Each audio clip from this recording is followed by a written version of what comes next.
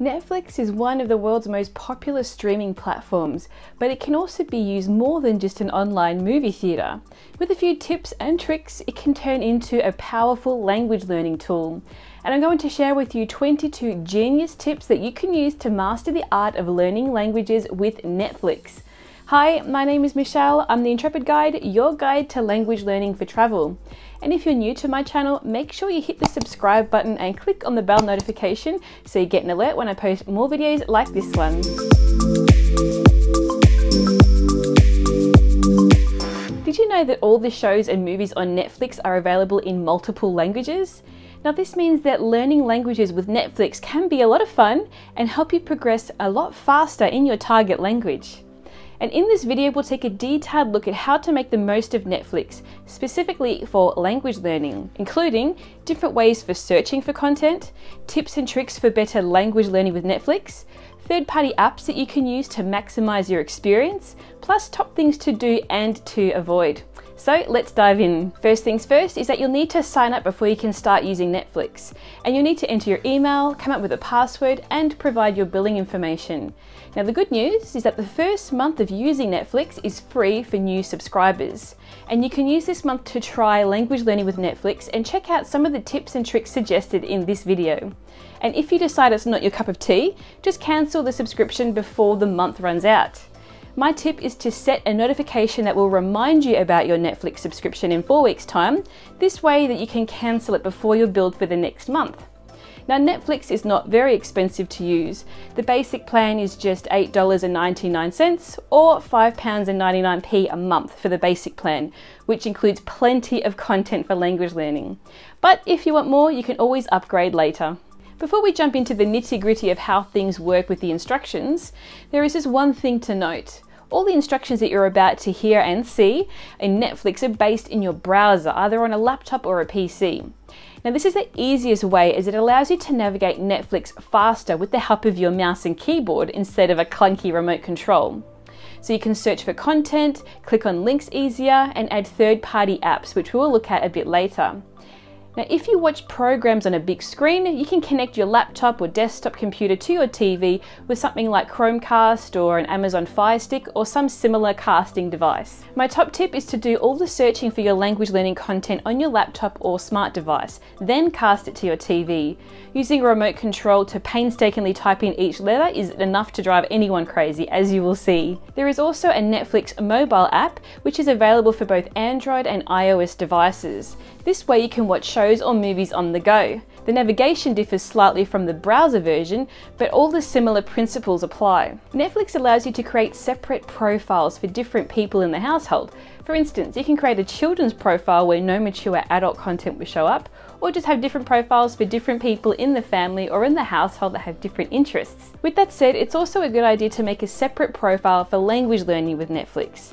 This way it won't interfere with your regular Netflix profile or interfere with other users. To get some extra language learning, you can change the language of your profile too. It won't affect the language of the shows, but this way you'll get some extra language practice as you read the menu items and descriptions of the various shows and movies in your target language. To change the language of your profile, just click on the Manage Profiles bar and then click on the pencil icon that appears in the middle of the profile picture.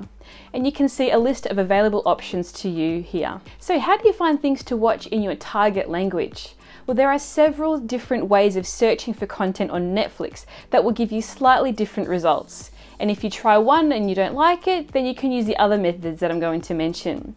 Now, the first option is to go to netflix.com/browser/audio. There, you can search for shows with audio available in your target language. Now, for the purposes of this video, we'll choose Italian as our target language, but you can of course choose any of the languages available. What's great about this method is that you will see all the movies and shows available in this language, either original or translated and dubbed ones. Now, there is nothing wrong with watching movies or shows dubbed in your target language or that are originally in English or in any other language. However, there are more advantages to watching content that was created in your target language. For example, the language tends to be more authentic, and you will often learn bits and pieces of the culture associated with this language along the way. Your choice may also depend on your language level. For instance, if your level is upper intermediate, such as B2 level or above, you can easily try out any shows or movies either original or dubbed. However, if your level is lower or you don't feel as confident in your language abilities just yet, you can try another trick. Choose a show or movie that you've already watched in your native language, no matter what language it's originally in, just one that you enjoy, and watch it again in your target language. Watching something familiar will be easier as you will most likely remember the plot and maybe some of the dialogue. This way you'll be able to concentrate more on learning the language instead of following the storyline. Another option is to use the search bar. Just click on the looking glass in the top right hand corner of your screen and type the name of your target language into the search bar. For instance, you can type in Italian language, and there you will see a selection of Italian movies and shows pop up. At the top of the selection, you will also see clickable suggestions like Italian movies and TV or Italian language films that you can explore to potentially find more content for language learning with Netflix. And here is one more way that you can search for content on Netflix. While looking through the content, hover your mouse or your cursor over one of the show's cards and click on the episodes and info arrow. You will see more information about this show. Now this is already useful because you can read the description and see how many seasons or episodes that show has, its rating, who stars in it, and so on. Now in the genres section on the right hand side, you will see the language, which is Italian in our example. The genre section is also clickable, and by clicking on it, you will be transported into the Netflix treasure trove of original Italian language content, divided into different genres and categories. Now my pro tip is to add shows or movies to your list by clicking on the plus icon. And after you have watched them, make sure that you either click thumbs up or thumbs down, depending on whether you enjoyed it or not. And this tells the Netflix algorithm what kind of content you enjoy watching, and it will recommend more of the same. After you've added to your list and watched a few shows, there will hardly be any need for you to search for more content, as you'll likely have great recommendations already appearing on your Netflix homepage. So, should you use subtitles? Well, there are different opinions on using subtitles when language learning with Netflix. Some feel that using subtitles is somehow cheating, while others believe them to be a powerful language learning tool. I'm in that second category. So, should you use them or not? And if you do, should they be in your native or target language? Well, that mostly depends on your language level in general and listening skills in particular.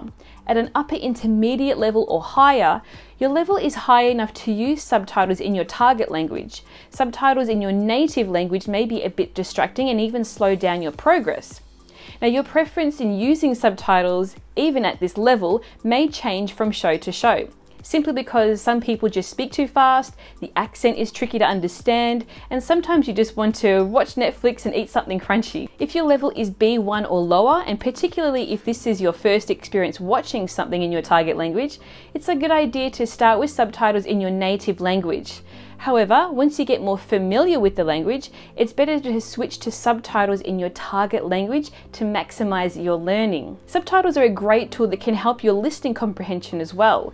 However, try not to rely on them too much. And if you find yourself reading rather than listening to what people are saying, concentrate more on listening, or even try switching off the subtitles at least for a short while. So let's take a look at some helpful third-party extensions in your browser for Netflix.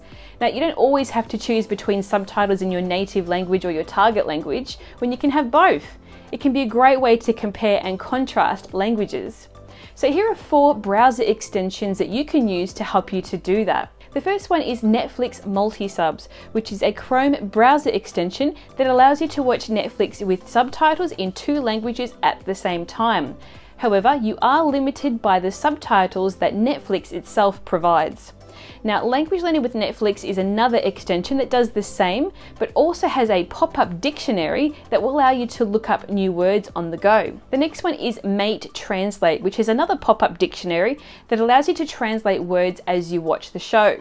Now, this is available in Chrome, Opera, Firefox, and Edge. Next up, we have Lingvo TV. This is a combination of a Chrome browser extension and a mobile app that allows you to view subtitle translations on your phone. For more information on any of these tools, you can find a helpful list in the description below. As you watch Netflix, having a pen and paper and some kind of a dictionary at hand is a great tool.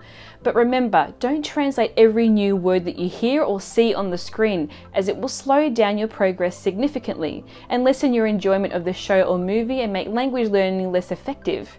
Understanding words from the context is an important skill, and you won't develop that just by looking up every word in the dictionary. My top tip is to only look up words that you see often but can't understand what they mean, or the word is key to understanding what is happening in the scene or show. As for other words, you can write them down on a piece of paper or in a notes app and translate them and check their understanding afterwards. Now let's take a look at using a VPN. Now if you want to unlock even more content on Netflix for free, then you need to invest in a VPN. Now a VPN is a helpful program that not only protects your actual physical location, but it allows you to pretend that you are based in another country. But what does this mean for language learning, and how can it help me learn languages with Netflix? Well, when you go online using any device, it has an indicator attached to it, and this is called an IP address. Among other things, this indicator tells the internet and sites that you visit which country you are in.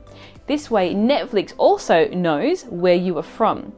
Now the thing is, different content is available on Netflix in different countries, and this availability changes over time as new shows are being added and removed. So after you install a VPN like NordVPN, which is my personal favorite, you can use it to hide your IP address and use another one based in another country. And this way you can start to look for more shows in your target language that aren't available in your country. Now setting up a VPN is really easy, taking no more than 3 simple steps. And for more details about using NordVPN, just click on the link in the description below. So now that you know how to use Netflix for language learning, here are a few tips and tricks that will make learning even more effective. The first one is plan regular learning sessions in advance. This tip has a few language learning benefits to it. Firstly, we learn more effectively when we receive regular repetition, as our brains begin to transfer information from the short-term memory into the long-term memory. Now the reason for this is that if you don't repeat vocabulary and grammar units or practice various language skills very often, your progress will be very slow, if you have any at all. So to find out more about how to improve your memory, you can check out my memory hacks video, which I've linked to in the description below. Now another reason why planning a regular learning session is so important is it allows you to prepare for and carve out time for learning in your busy schedule. Now even though learning foreign languages with Netflix is fun, finding time for it can be a real challenge. But by looking at your schedule in advance, you'll be able to find suitable windows and set them aside for language learning. This way you are more likely to practice regularly. After a while it will become a habit, and sticking to it will require hardly any effort at all. It will also help you to navigate the ocean of content that is Netflix. Now the thing is that Netflix has so much content, especially in some of the wider spread languages. Now that is very easy to get lost in and to waste valuable time trying to decide what shows to watch. Now to avoid this, choose a movie or show in advance, put it in your schedule and stick to it. This will save you precious time, which you can now spend learning and having fun. Tip number 2 is to watch actively. Now there is nothing wrong with the so-called passive viewing, that is to just watch a show that you would watch in your native language, maybe grabbing a snack or a cup of tea. Passive viewing is relaxing, it doesn't require too much effort, but it is still good for language practice. However, for more effective learning, active viewing is what you should aim for. Now this means that you treat watching the show as learning material. You hunt for useful vocabulary and grammar, translate and write down new items, you're focused and you're alert. Now this type of viewing requires much more effort and it is harder to do, especially after a long stressful day at work. At the same time though, it ensures better results in terms of your language learning and helps you improve your language skills faster. Not every Netflix language learning session has to be active, but if you combine regular passive viewing with some active sessions, you will make progress. Tip number 3 is to put it into practice. Now this tip is connected with the previous one. So say you've had an active viewing session and you've written down a few words and phrases. What now? Don't just leave them on a random piece of paper or lost and forgotten in a notebook somewhere. You need to continue to work with them. So here are a few things that you can do. Look up words and phrases in a dictionary, write out their definitions and some good examples. You can make flashcards with the new vocabulary, and you can use the old-fashioned paper way or the spaced repetition apps like Anki and Quizlet. Put post-its with new expressions around your house, or at least around your desk. And don't forget to look at them regularly and occasionally replace the old post-its with fresh ones with new vocabulary. Bring out a list at your next viewing session and see how many of the items that you can find in the next episode. You can even write a short summary of the episode or movie that you watched and use some of this new vocabulary that you've picked up. And lastly, try out a couple of new phrases next time that you chat with someone in your target language, either online or offline. You can probably come up with more ideas that match your language learning style, but the important thing is don't stop at writing out new words. Practice using them again and again so that they eventually make their way into your active vocabulary. Tip number 4 is to pay attention to non-verbal cues. Now, paying attention to non-verbal cues is important for at least 2 reasons. Firstly, non-verbal cues such as facial expressions, gestures, and body language can help you to understand what is going on. That's why watching something is a bit easier than just listening, because you have lots of visual information to help you with your understanding. Secondly, such visual clues can also carry cultural information. For instance, gestures typical for the country, or the preferred comfortable distance between people speaking to each other. And next time you watch a show, pay close attention to how people behave, the way that they move, the gestures and facial expressions, and see if it gives you any cultural clues that you can pick up and use yourself. Tip number 5 is to turn on audio descriptions. Now, some Netflix shows have an option called audio description, and this is available in the subtitles menu. Now, this feature turns on a voiceover that describes everything that's happening on screen, even when characters aren't talking. For instance, if no one is saying anything, but there is a character pacing nervously around a room, you will hear that described in the voiceover. Now, originally this option was developed for visually impaired people, but language learners can benefit from it as well. By turning on the audio description, you get more language out of the movie or show that you're watching, because all the silent bits will now have audio in them. It is also a different type of audio or a different type of description, since movies are mostly dialogue. It will be narration and description, and there will be other types of useful language items in there. This option also allows you to turn a show or movie into an audiobook and listen to it while you are doing something else like arts and crafts or doing chores around the house. So here are a few tips to keep in mind.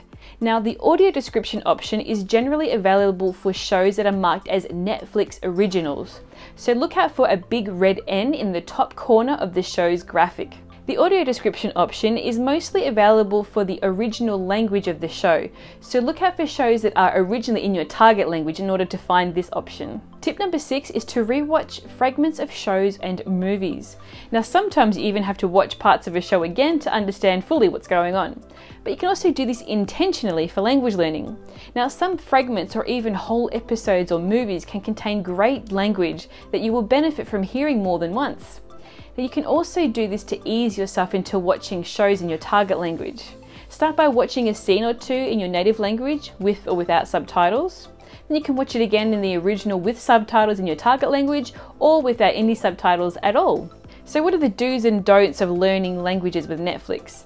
Now, this has been quite an in-depth video, but don't worry, I'm going to give you a recap of the 22 most juiciest and genius tips that I've shared so far. So, the do's are: create a separate Netflix profile for language learning. Set your profile language to your target language for more practice. Try out using Netflix on your smartphone or watching it on your TV. Try different ways of searching for content for better results. Try using a VPN to check out different content that's available in other countries. Use the subtitles to match your language level.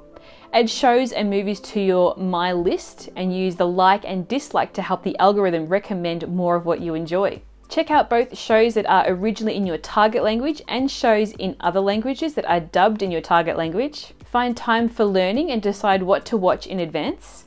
Practice regularly. Watch actively, at least on the occasion, with more focus on the language. Continue working with the language material that you have already picked up. Pay attention to non-verbal cues. Check out the audio description option. Rewatch fragments of shows or movies for better language retention. And have fun. Find content that you actually like, that interests you. After all, language learning should be enjoyable. Now let's take a look at a few things not to do. So what should you avoid doing? Well, don't read subtitles instead of listening. Now subtitles are great, but don't abuse this option. But don't ignore subtitles altogether either, as they can be very helpful. Don't translate every new word that you come across. And don't just watch passively all the time either. It is good practice, but it can make your learning more effective with just a bit of extra effort. Avoid rewatching one and the same show over and over again. Rewatching it is good in moderation, but watching varied content is good for your language skills. Don't view language learning with Netflix as a chore. It is a great way to learn while also enjoying a good show or movie, which is the opposite of a chore. As you can see, Netflix can be quite a powerful language learning tool, and hopefully after watching this video, you feel more confident and even more convinced that it is going to help you to master your target language sooner. So, which language are you currently learning? And do you already use Netflix to learn languages? Let me know in the comments below. And if you're serious about improving your target language, any language, you can download my free guide, 9 Reasons You're Not Fluent Yet and How to Fix It. Just click on the link in the description below and I'll send you my free guide. In the meantime, hit that like button, subscribe to my channel and turn on those notifications so you get an alert when I post more videos like this one. In the meantime, thanks for watching and happy language learning with Netflix. Ciao, bye.